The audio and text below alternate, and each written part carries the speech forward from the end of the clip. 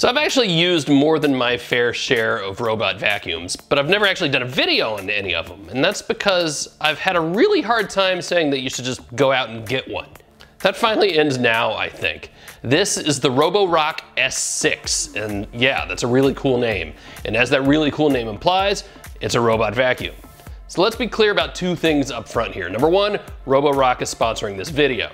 Number two, it is not an inexpensive robot vacuum, but it's really cool. Let's go take a look.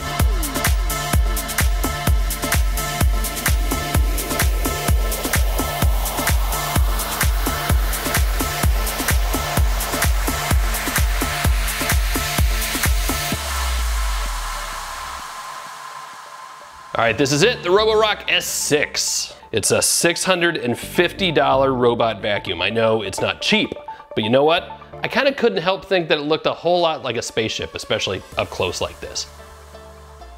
Now for the most part, all right, it looks exactly what you'd think this sort of robot vacuum looks like, right? It's round, it's pretty flat, it does robot vacuumy things. It's got spinny brushes.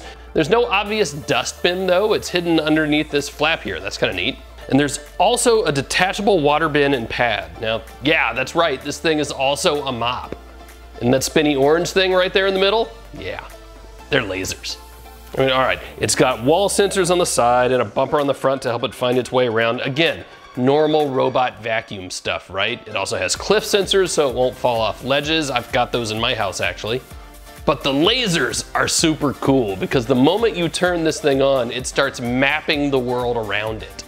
There's a setting that lets you save the maps and define the rooms, and then you just say, hey Roborock, vacuum this room and that room and that room, and that's it. It won't muck about in the hallways. It won't try to go somewhere you don't want it to go. It'll just do what you tell it to do and then go home. All right, so I also mentioned that the Roborock S6 can be a mop. Now that requires a little more hands-on work, but all you have to do is fill up the tank with water, make sure it's got a clean pad on it, and then just clip the thing into the Roborock S6 base.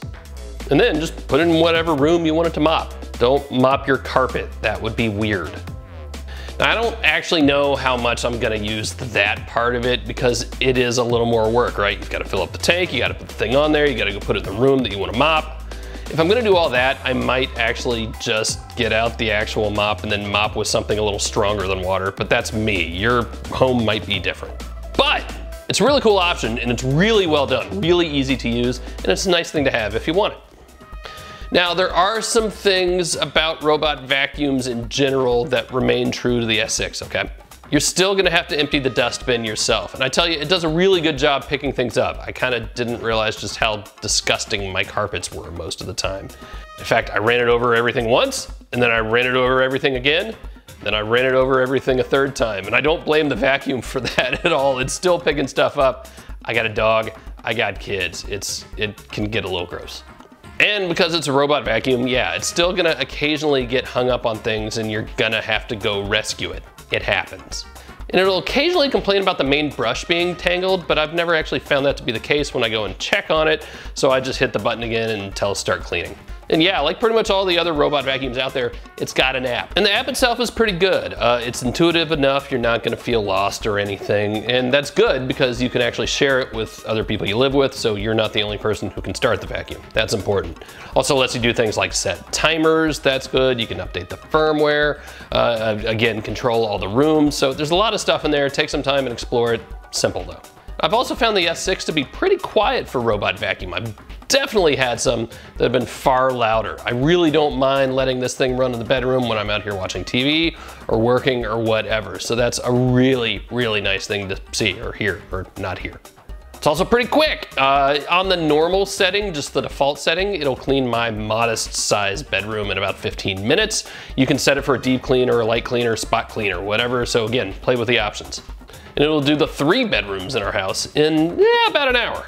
I haven't really talked about the base at all, and that's because, well, it's a base, right? It tells the vacuum where to go when it's done, and it's what charges the thing. It does have a really nice little wraparound thing for the cord, so you don't have a bunch of cord hanging out in the room. Love that. All right, look, it doesn't solve all the problems out there. I still have to pick my clothes up off the floor. I'm bad about that. My kids are really bad about that, right? So you're gonna have to keep the floors clean so you can clean the floors. That's just the way it is. And you know, yeah, I don't know that I would throw out a full-size vacuum cleaner in favor of this. But here's the thing. If you use it every day and then deep clean every now and then, your home is gonna be so much cleaner. It's amazing how much stuff the S6 picks up. And it's actually a lot less work and takes a lot less time, I think, at least my time, than running the full vacuum. I'm fully on board now, and I'm really, really loving the S6. So that's it for the Roborock S6. If you have any more questions on it or on robot vacuums in general, go find me in the comments. I'll be answering them in there. Go find me on the socials, ask away. Happy to help out. This is a really cool sort of thing to have in your home. So that's it for now. Stay tuned, we got a lot more coming. See ya.